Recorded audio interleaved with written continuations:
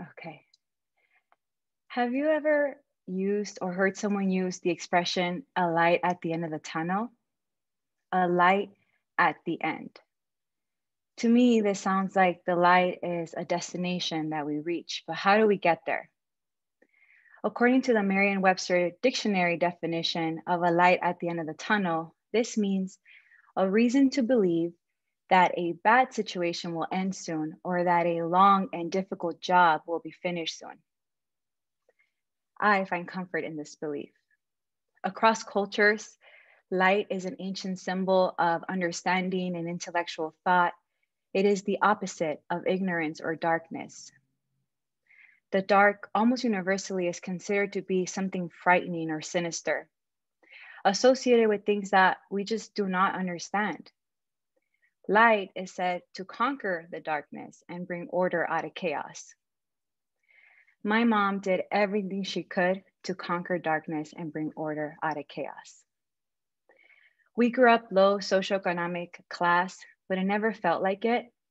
Every Halloween, from kindergarten to the 4th grade, my mom handmade my Halloween costumes.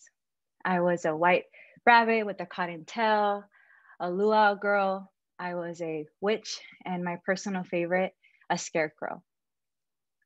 This one was not as popular with the other kids because I had real hay sticking out of my sleeves and out of my hat, and I was poking all the kids around me. Truthfully, this one was not my favorite at first either because my mom painted my favorite jeans and my favorite shoes. And I cried about it. I cried about it. She reassured me that she would replace these jeans and these shoes. She always gave me a reason to believe that there is a light at the end of the tunnel. Light is in her name after all, Maria de la Luz, Mary of the Light. My father, for those who had a chance to know him, was the life of the party. Every Halloween, we would all get dressed up in different costumes, ready to attend a large family Halloween party where we all competed in the annual contest. One year, my dad dressed up as a wizard. He wore a purple robe with a purple cone-shaped hat, covered in white, shiny stars, and a face mask that had big round eyes and a long white beard. Picture a tall, skinny Santa Claus wearing a purple robe. That was my dad. He would rally up all the kids, my siblings, my cousins, chase us around in circles, trying to scare us. That's the kind of person that he was. Even on the darkest Halloween nights, he naturally lit up the room. I was 8 years old, and it was a dark and rainy day in February. We were on our way to my padrino's house. And I always loved going to my padrino's house because I had 3 girl cousins, one my age and 2 that are just a few years older than me. And I loved hanging out with my cousins. When we were there, my mom called my 2 brothers and I into the room with her. And she looked very sad. She told my brothers and I that my dad had been in a car accident and hospitalized. I don't remember much else about that day, but I do remember that my mom did not cry. She sent us to school, business as usual, trying to create normalcy for us. And it worked most of the time. One day I was in class and I just broke down and I could not stop crying. I cried uncontrollably. The teacher sent me to the office and then I was sent home. For days and weeks to come, I was back to my loud, happy self, wearing tie-dye clothes, it was the 90s, and bright, colorful outfits. I would play loud music and blast my favorite Spanish pop rock artist, Gloria Trevi, and just like, in the living room. And my mom would never tell me to turn off the music. She would only turn down the music just slightly when it was getting too loud. My mom never dimmed my light in dark times. She helped it shine brighter. That year, we had a wedding. And my cousin considered postponing his wedding so that our whole family could have time to grieve my father's passing. My mother insisted that the wedding go on. She said, life moves on, la vida sigue adelante. We have to keep going. And so it did. The wedding happened that year. We had relatives from all over, relatives from Mexico come down to be a part of it. And I remember that most of the girls, my sister and I, we wore pistachio green dresses and took group family photos at a park before the dinner reception. That was a bright, sunny day. And I know this because pictures show our eyes squinting in almost all the photos. Fast forward a few years, I am 14 years old. So excited for my quinceañera. Among Latinos, a quinceañera is a celebration of a girl's 15th birthday, their transition from childhood to adulthood. And it's typically a mass followed by a large, big party. It was my dad's dream to throw his firstborn daughter a big quinceañera party, and my mom did everything she could to make this happen. With the help of family, aunts and uncles, cousins, we made this dream come true. It's custom at these parties that the quinceañera go from table to table, thanking their guests, welcoming them to the space. And typically there are close relatives who will make toasts, like in a wedding. And many of my relatives made toasts.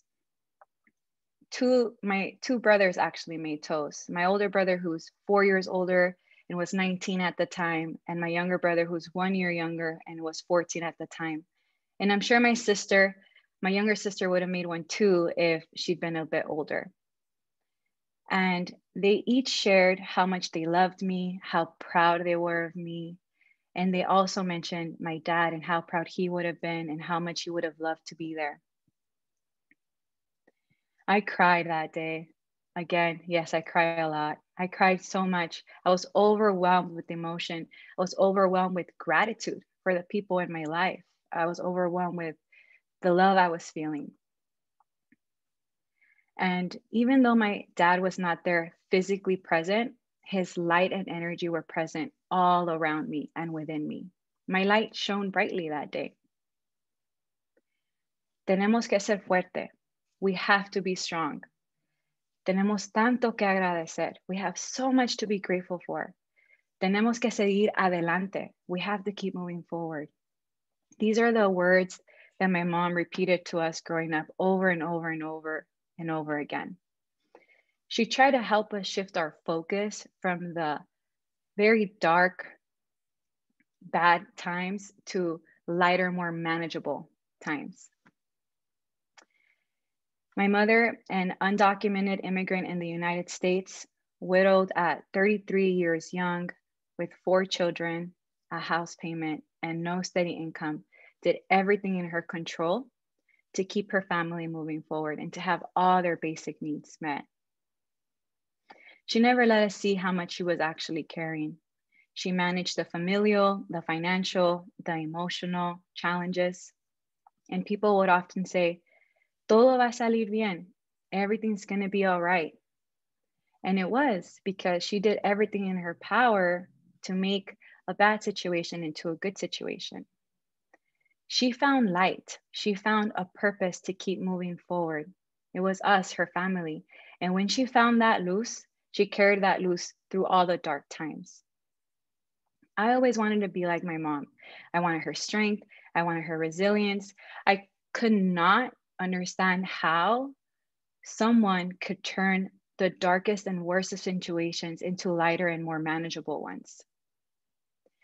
In college, I struggled financially, and I was too ashamed to tell anybody, especially my mom.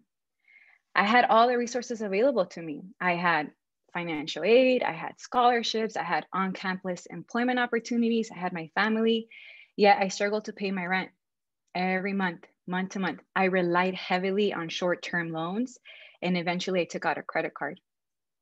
One year, my roommates and I were talking about a Halloween party, and I really wanted to go to this Halloween party. You all know by now that I love Halloween, and I didn't have a costume, nor did I have the creativity or the energy to make one like my mom would when I was younger. And so I looked up ways to make fast money, and I found all this information about credit cards. Within 10 minutes of that quick research, I found a credit card, I applied to it, and I was approved. Yeah, it's that easy. And one expense of $50 as a junior in college in 2012, over the years, accrued to over $20,000 in credit card debt. I could not see the light at the end of that tunnel. My mother was so good at saving money. She survived and put all of our family through on a waitress salary. She saved all her cash tips, never spent any money on herself, didn't buy shoes, didn't buy jewelry, didn't buy purses, didn't go out to eat with friends, and definitely did not buy Halloween costumes. She always showed us to save our money and to focus on solutions. And she always had a safety net. She was always there to help us whenever we needed that help, to share that guiding light. But the truth is, my mom wasn't there every single minute of the day. Losing my father helped me find meaning. It helped me realize that I was driven to helping others at a very young age. One day in middle school during lunch, I remember seeing one of my peers, and they looked very sad. And I approached them and I asked them what was going on. And they shared that their parents were going through a divorce and they wanted to cry. And I wanted to cry with them. And I realized I felt this deep compassion for other people, for their grief. I was familiar with grief. I knew what this looked like at a very young age. And I wanted to be there for them. All my years in middle school, high school, college, I gravitated towards people who I felt were in a dark place, wanting to offer some support, because I felt so lucky that I always had someone there reminding me that there was a reason to believe that there's a light at the end of the tunnel. And not everyone has someone there that's reminding them that there's this reason to believe. And so my father's passing helped ignite a light inside of me to help others. Now, I was the first in my immediate family to graduate from college. I'm in an amazing advising career, yet I feel stuck. I feared that I would rely on my mom emotionally and financially for the rest of my life. In graduate school, as I was nearing my graduation, I wanted something different. I wanted to enter my next career position without this weight, this financial weight, this burden that I just could not overcome. It felt impossible almost. And I knew that what I had been doing so far just was not working for me. And I had to do something. I got help. I did what every millennial does. I Googled it. Anytime we need an answer to a question, went on Google, how to get rid of credit card debt, learned about credit card consolidation programs, relief programs. And after some research, I found a program that seemed like it would meet my needs. And I got on a 1-hour phone call with one of their coaches. They explained to me the program structure, the timeline. And the first thing that stood out to me was that I would be able to pay this off within 5 years, something that would have taken me over 10 years to do on my own. I could finally see that light at the end of the tunnel. After seeing that I could manage these payments, I increased my monthly payment and I've expedited my payoff plan by 2 years. Now I'm only 8 months away from being credit card debt free and 3 weeks away from moving into a nice new condo with my fiance and stepdaughter. I had to do the heavy lifting. I could not see the end to it. My light had dimmed. And so in dark, challenging times, when the weight becomes too heavy to carry on your own, seek help. Help your dimmed light shine brightly once again and help it navigate you through the darkness. Thank you.